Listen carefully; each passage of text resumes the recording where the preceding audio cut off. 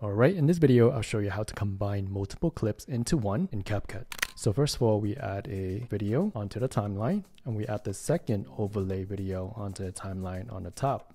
So just drag and drop. So let's say we want to combine the two video clips. So this one is actually a green screen. So we come to the second clip, click it, come to cutout, chroma key, grab this color picker, strength goes up. So here we have the baby.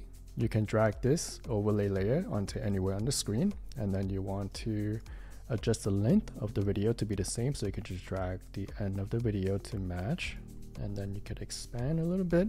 And then what you want to do is just want to highlight both clip, right click on create compound clip, and then here we have the two clips merged into one.